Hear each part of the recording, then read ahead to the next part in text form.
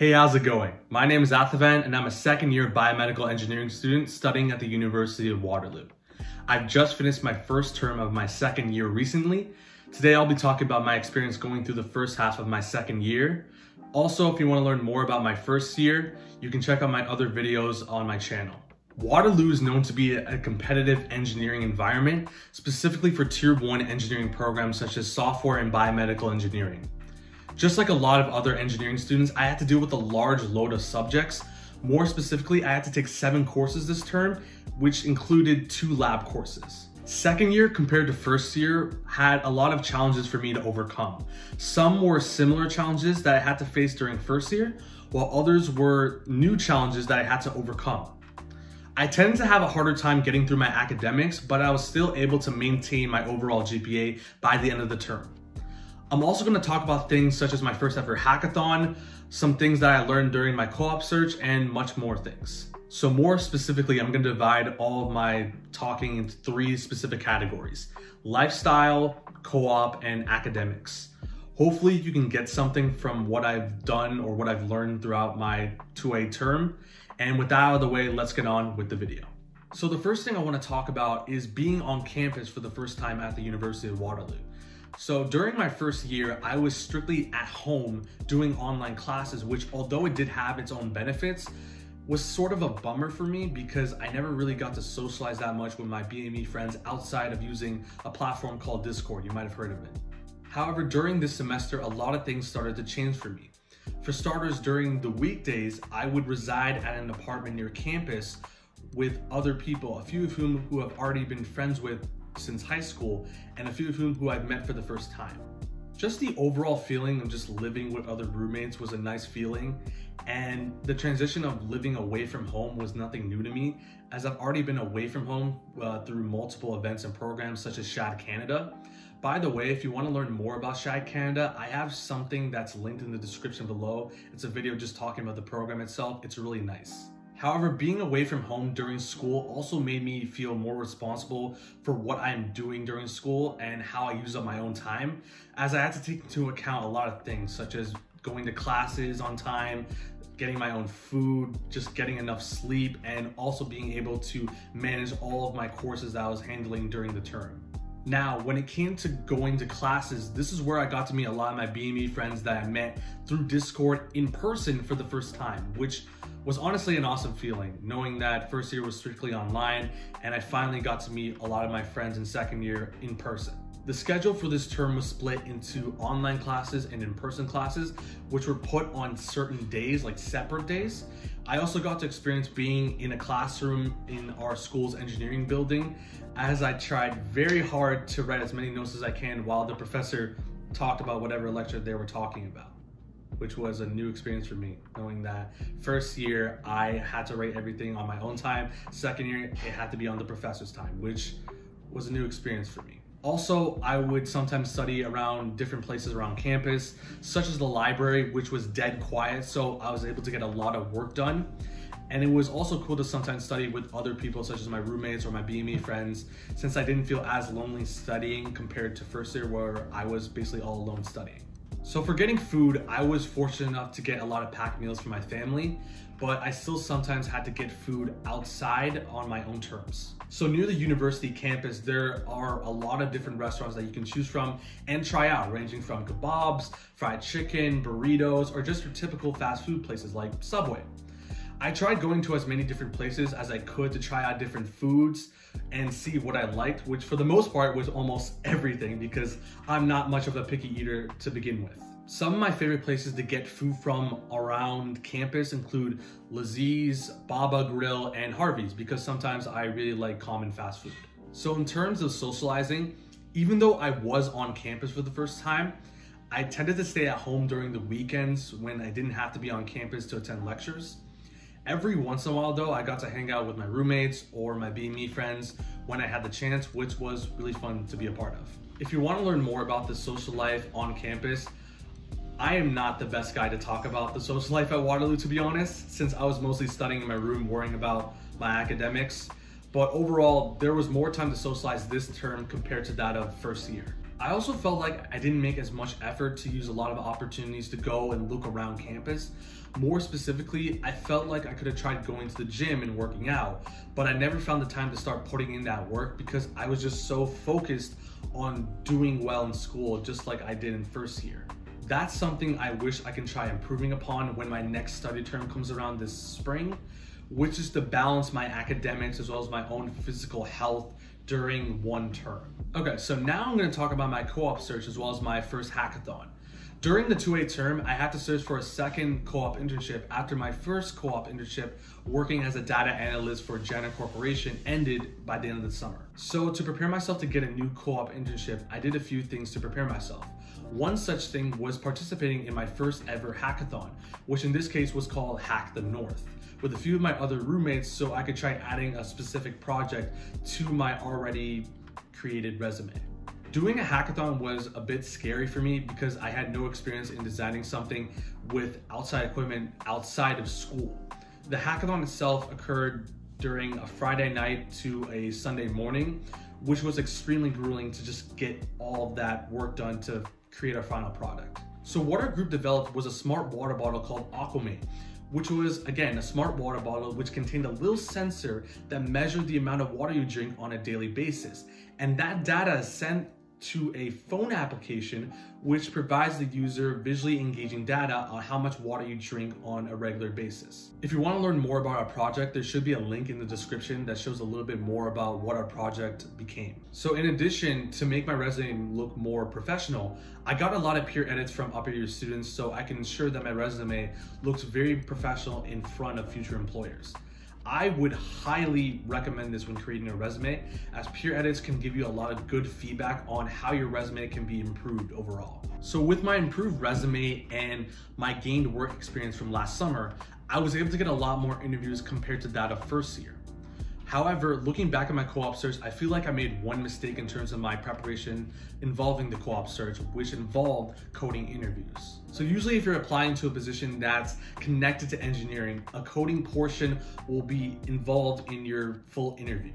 In my first year, I only got to do one interview, but in which there were only behavioral questions that were asked, no coding interview was needed. However, during this term, all of my interviews had a coding portion in the interview, which I barely studied for. All I did was rush to this coding website called LeetCode, and I tried doing the easiest problems possible on their website. I honestly should have prepared more before the term began, but the only thing was that I really relaxed a lot during the summer, since this was probably the first time since the pandemic that I got to go outside more often, and it honestly just made me forget all about the coding interview until the term began. And this actually leads to kind of a funny story that I kind of have. I was only able to complete and understand one specific problem on LeetCode, which, by the way, from what I've heard, is a really great place to practice coding questions for coding portions for interviews.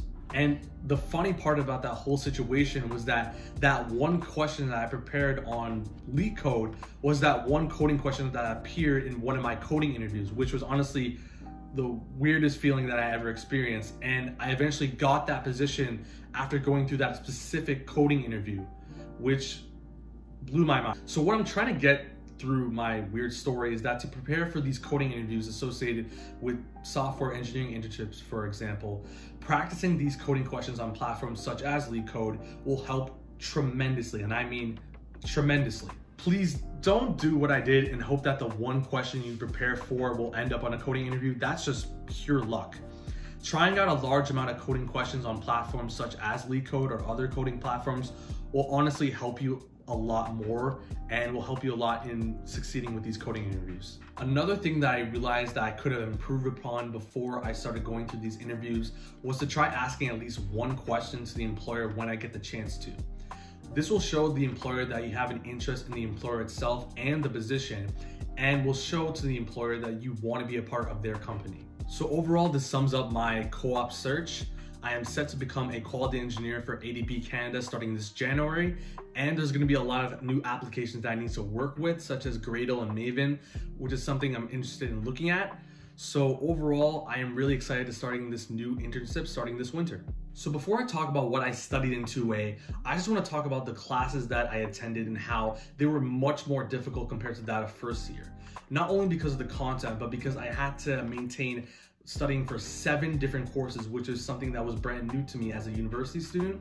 And on top of that, I had a lot on my plate, ranging from doing extracurriculars to stuff I said earlier in the video, such as participating in a hackathon or just working on my co-op search. So the 7 courses that I took this semester included Calculus 3, Physics 2 Dynamics, Material Science for Biomedical Engineers, Engineering Biology, and Mechanics of Deformable Solids, or MODS for short, in which the last 2 courses have a separate lab component that counts for 2 extra courses, totaling the 7 courses that I had to do throughout the term. So at the beginning of the semester, there were only 6 courses that we had to work on, as there was 1 lab course that decided to come after midterms, in which we started working on.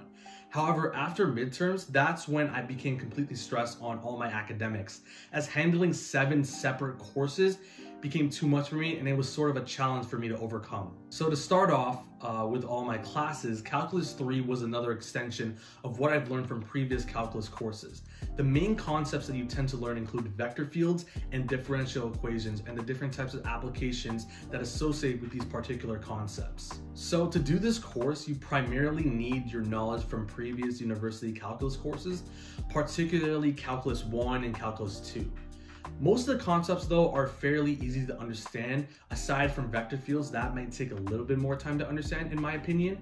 But as long as you have a fair understanding of calculus knowledge, you should be okay with this course, and this course overall shouldn't be too much of a hassle. So the next course I'll be talking about is Physics 2 Dynamics, which is actually the second university course that I took involving physics, the first one being statics in my first year. So in this course, I actually learned a lot about the different concepts that I previously learned in high school, such as kinematics and kinetics, which is connected to forces and the conservation of energy, only at a university level.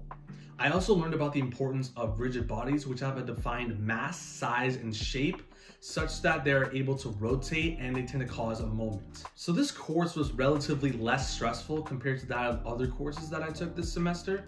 And in my opinion, it was a lot easier compared to that of the first year statics course that I took in university. So I was fairly comfortable with my knowledge involving kinematics and kinetics. So hence, it wasn't really difficult for me to get through most of the deliverables, ranging from the quizzes, the assignments, and the lab that we had to do. Overall, having that physics knowledge that you got from high school involving kinematics and kinetics will really help with this dynamics course. Then there is material science in biomedical engineering. So this course was really frustrating to go through in my opinion, and it didn't have anything to do with the actual content itself. The content itself was fine. In this class, we learned a lot about different topics, such as the importance of different crystal structures, polymers, the importance of electrochemistry, and more.